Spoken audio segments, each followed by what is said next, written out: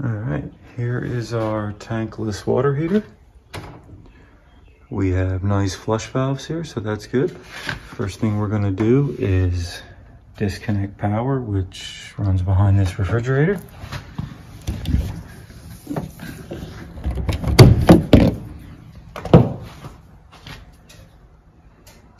All right, power is disconnected.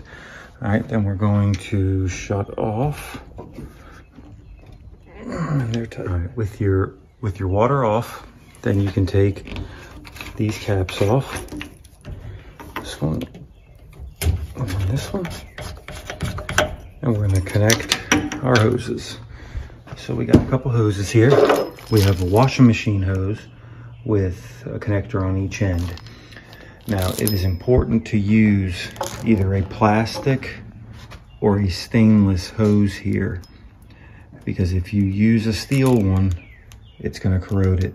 It's gonna rust it, and it's gonna, it'll do it pretty quick. So make sure you use stainless or plastic. So we're going to hook the one with two ends on it like this. We're gonna hook that one up to our cold side.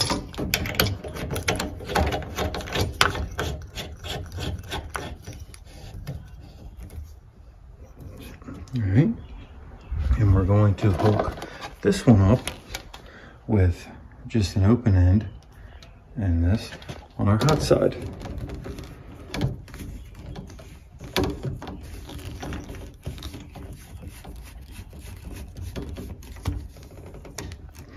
All right, now we're going to take our empty bucket and we're going to get all the water out of this machine.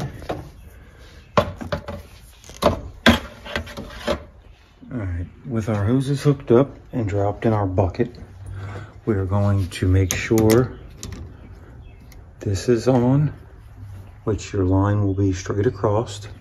See how this one's up and down? I turn that on. You're gonna see the water is gonna start draining out of the water heater. All right. Now, after you do that, the first thing you're gonna wanna do after you drained it is pull that little cap, right? That little plug right there. There's a filter in there, little screen. So you want to clean that before and after the flush. So we're going to pull that out of there and we're going to clean it. Be careful with it though. Sometimes they're hand tight. This one is not, because they are plastic, so you can break them. So we're going to pull that out of there and we're going to clean that screen before we even flush. Now be aware, once you pull this, there could be some water still in the water heater, and it could come out of that. You can hear it's steadily still draining some. So there's probably going to be a little bit of water that comes out of here now. In here, well, the guy's grass cutting shoes and stuff are here, so I really don't want to make a mess in the floor. Sometimes you're in a garage or somewhere, it doesn't really matter, but I just want to make sure we're not making a huge mess when we take this out. See, there's a little bit of water in there, so we'll move the bucket over here to catch any little bit of water that comes out. All right, just look in there, just run a finger in there, make sure there's nothing in there. There's not, so. All right, now we're going to inspect that screen.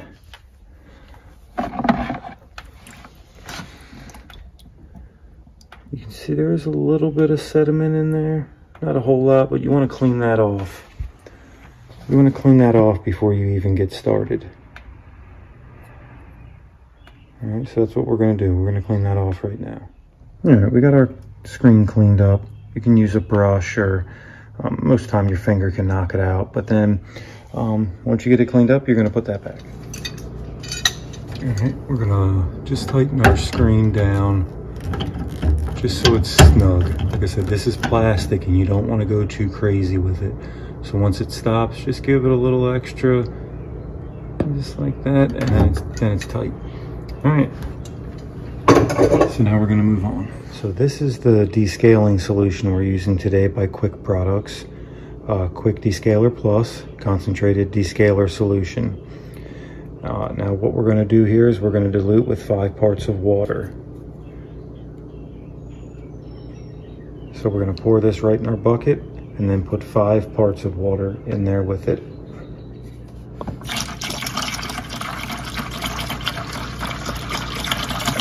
All right, we've got our 5 parts of water in there now. Then we have our pump here. Now I just use a regular submersible pump. If you buy this kit, which this kit here originally came, which is made, this kit is also made by the same solution I use. It comes with a pump in it, but that pump is not a very good pump, and I used it about, I don't know, 12 times and it burnt up. So I just use a submersible pump now. All right. We're gonna drop our pump right in the solution.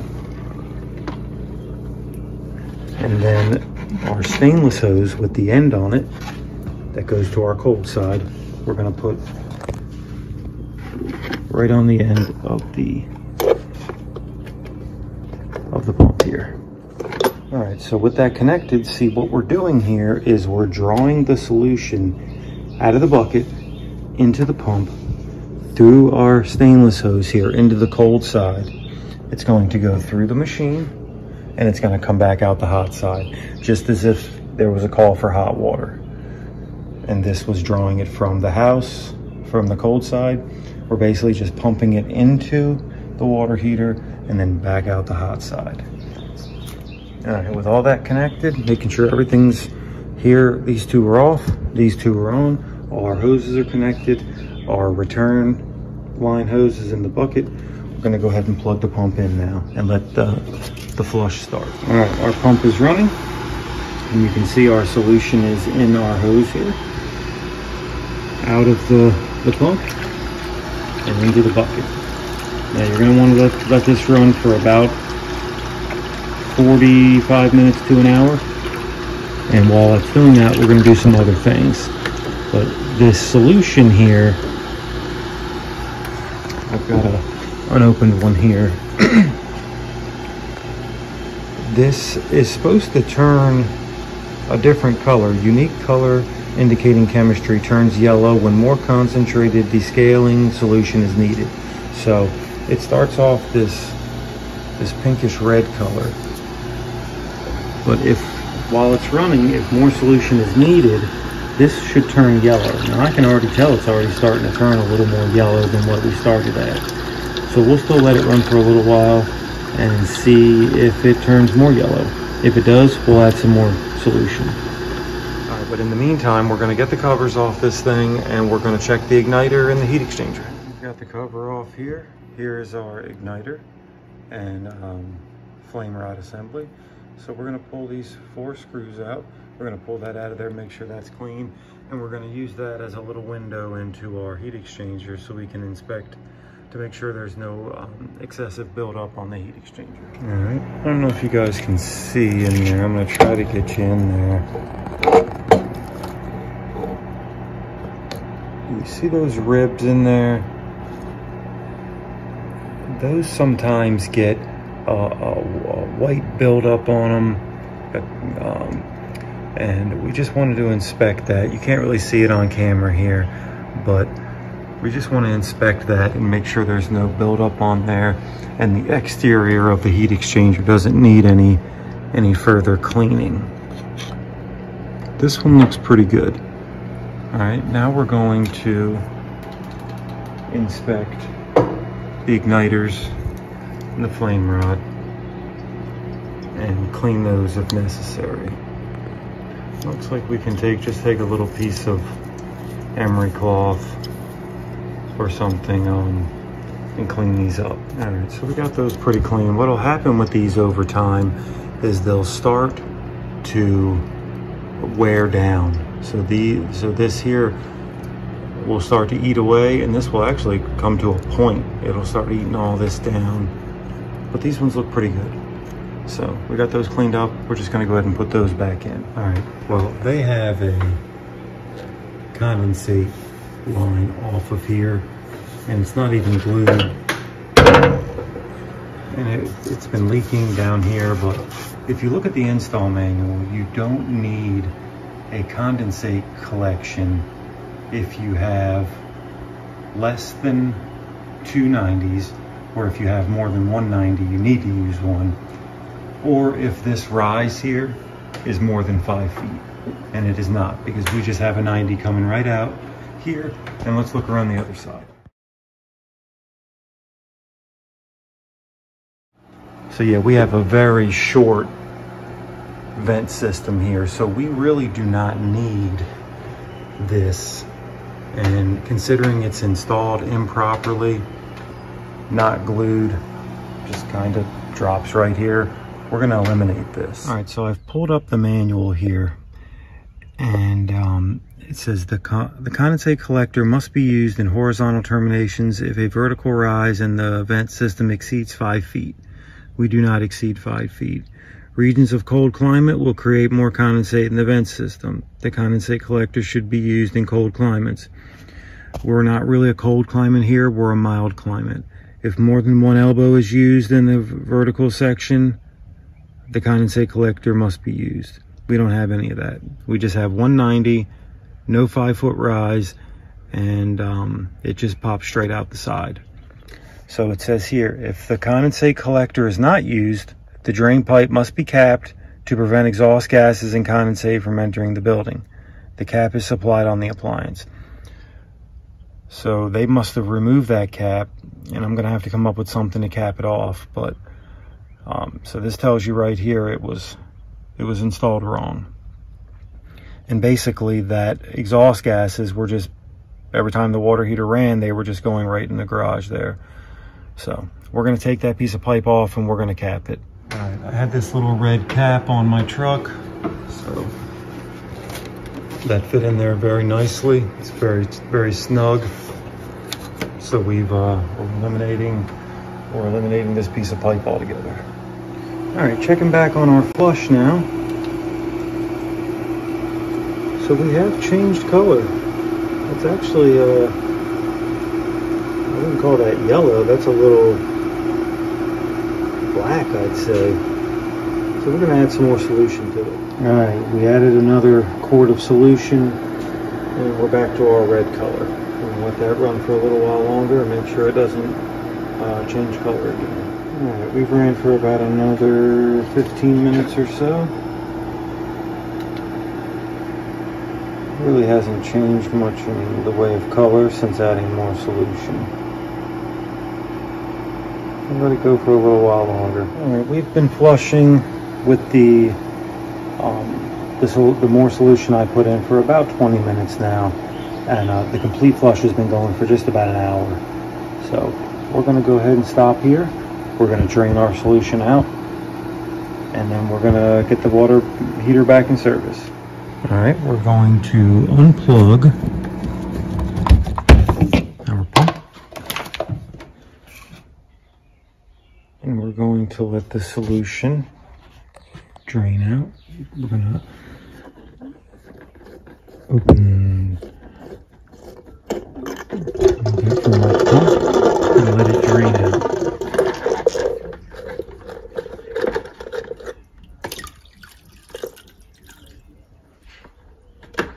All right, and what I like to do is I will take and close my hot side off. All right, hot side's closed off. And we're gonna very gently, so we don't blow our hoses out of there. Oh. All right, now with our pump off, we've disconnected our pump termination there. We are going to make sure everything is drained out. Turn that back on. That back on. I turn these off just for a second, but both those are back open. And what we want to do is we want to close our cold side, leave our hot side open, and leave our valves here closed for now. All right, so I am going to very slightly open up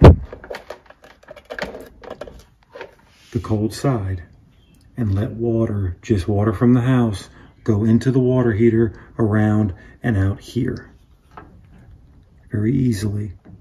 Let me grab something to open that with. I just want to push the remaining solution out and then into my bucket. All right. It's coming out now.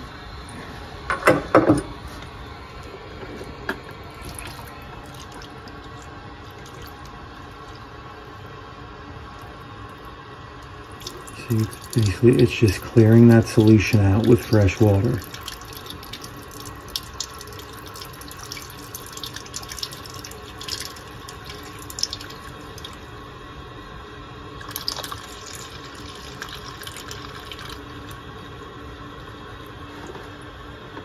I've got my hoses out of the bucket. I just want to get rid of this now. I want to get rid of this solution and dump that out. With my bucket empty and my pump gone, we want to put our hoses back in the bucket.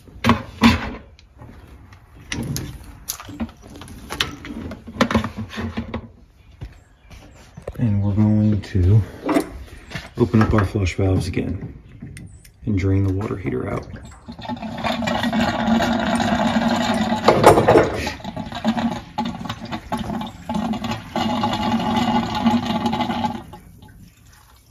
Because like I said in the beginning of the video, now we're going to pull that screen out and check it again. All right, here's our screen after the flush. You see we picked up a good amount of sediment there. So we want to clean that off and then get it put back. All right, we got our screen cleaned again. We're going to put that back. With our screen back installed, we want to now shut our cold line, our cold flush valve, and then open our hot. So hot, open, cold, closed. And we're going to open up our cold and let the water push out of the water heater into the bucket. And we're just flushing any remaining chemical out of there. Got a couple buckets full drained out. Now we're going to plug the water heater back in.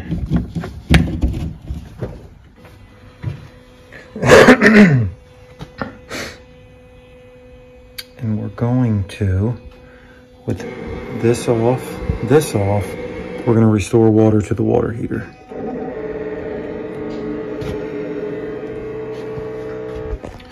All right, and after it starts up, then we're going to open this valve again and let it make hot water and get a couple buckets full that way too. All right, water heater's running. We're making hot water. I'm going to get a bucket full or two of hot water now. We have the water restored back to the house.